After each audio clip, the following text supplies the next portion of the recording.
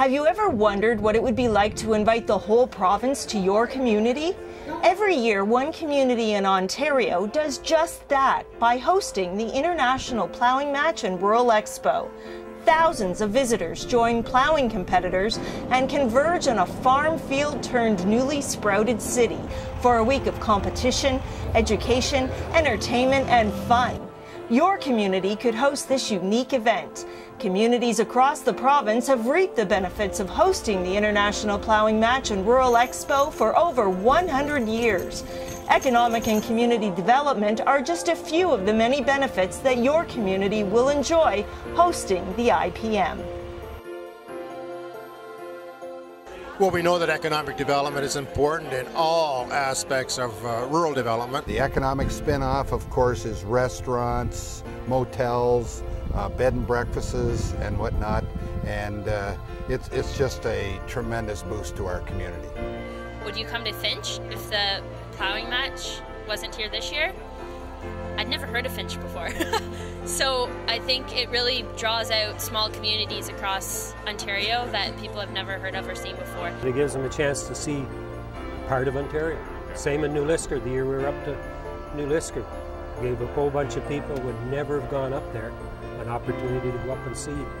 Well, the benefit from what I can see up there is anywhere between $15 and $20 million into the community, whether it's going into buying product for the IPM match or whether it was going into food, motels, and into the community that way.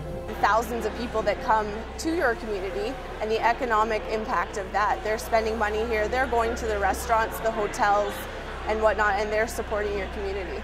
People are filtering through on their way back because they're staying. A lot of people are here for the whole week, so if they're not camping, they're staying at our local hotel. We also bank on tourism as well, so we look forward to hosting individuals who come with an interest in the agricultural field, but have the opportunity to visit our west coast on Ontario's west coast. People are coming forward to volunteer just because they want to help and they want to be a part of something that is so significant as the International Plowing Match and Rural Expo.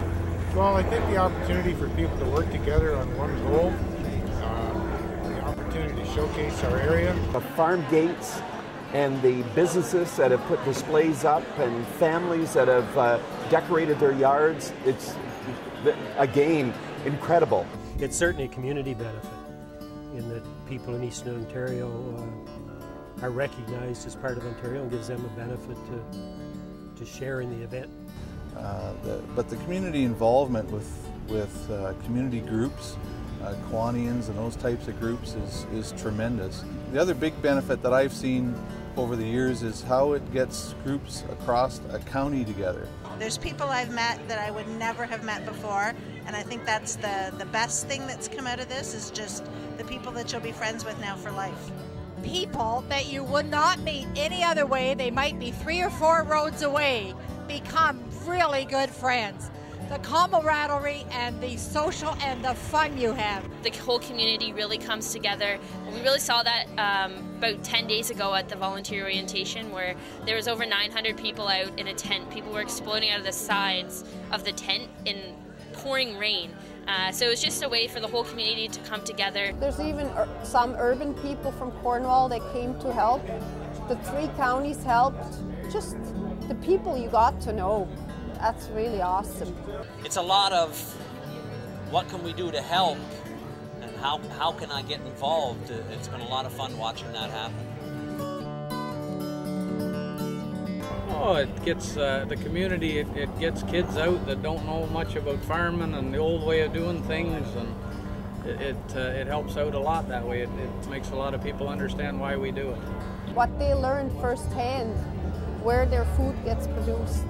And the more people that know can tell their families, and maybe there's better understanding of farmers. We had over 25,000 school children attend the show during the 4 days of the show, and they had an experience that they would never get any other way. And we sometimes forget the importance of agriculture in our world. And especially if you're from the city like me, you just don't realize how really, really important it is. And it's a great opportunity to get back to those basics, get back to the roots. Meet the people that make it happen. and see just what goes on in our great province. We think the International Plowing Match and Rural Expo is one of those vehicles that we have to try and spread the word about where your food really comes from and what our agriculture producers really are up to. It was truly an honor for our family to be hosting the 2014 International Plowing Match. We knew we would get compaction, but there's good equipment out today that, depending how bad the rains would be, maybe a couple of years, but now the way it looks, I think we should be getting it out this year, if not next year. We chisel plowed the field, one half of the field, last year twice after they took everything out. And this year I put oats on the field, and yeah, the little service entrance where the main traffic was going in, the oats were a little shorter. But other than that, as far as our field as a whole, the plowing match never hurt. It's great to be at a plowing match. It's just on the local level that we can meet and greet all our customers. So Hydro One is a proud supporter. We build the city as well as the RV park that supplies electricity so this event can take place. And it took us 5 weeks to put in about 320 poles and roughly 19 kilometers of wire. We had 11 apprentices, 2 foremen plus myself. So the plowing match owns the poles and wire on this site, and on the RV site there's a contractor owns it. We build it all for them. They supply it, it's all here, then we build it. For Hydro One, this is an important event because it allows us to meet the customers, the communities, all the folks that we serve. All the local municipalities got together from a volunteer perspective and as well as logistics. So they helped with the traffic control, the counties helped immensely from that perspective, and then locally, each local municipality had additional jobs, so rallying the troops across the board. From each municipality got on board. We enjoy being here because of the people we meet, and we enjoy this show because it travels to so many different towns. You meet a large group of different people, and we enjoy selling boots. In a row, I think we've done 12 years in a row. We've done it in the past, we skipped some, but I think it's been 12 in a row. Well, we're really pleased to be supporting agriculture and farming in our local communities across the province. We love that our bankers are able to engage with their customers in the rural setting, in their community, and meet new people. It's a great way to show our customers and potential customers our various products and services, and that we're here to help. 15 years ago, we were given the mandate by our members to approach the OPA and become official sponsors of the match. We use it as a venue to meet and greet our current policyholders and to look for new ones too. One of the services that OPA can provide to the local community, helping them to actually find the appropriate grants and to be writing them, and also to help implement those grants. And of course, the final report writing. The lasting legacy for me was that our profits that we made were invested in the Kitchener-Waterloo Community Foundation. Over $365,000 went into that foundation.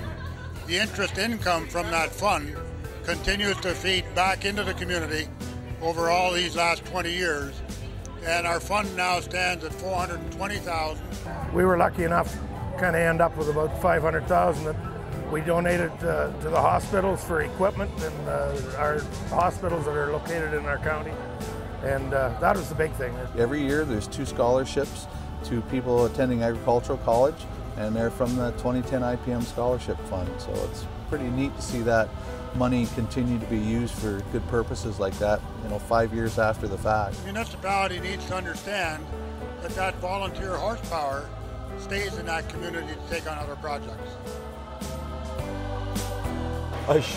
Should.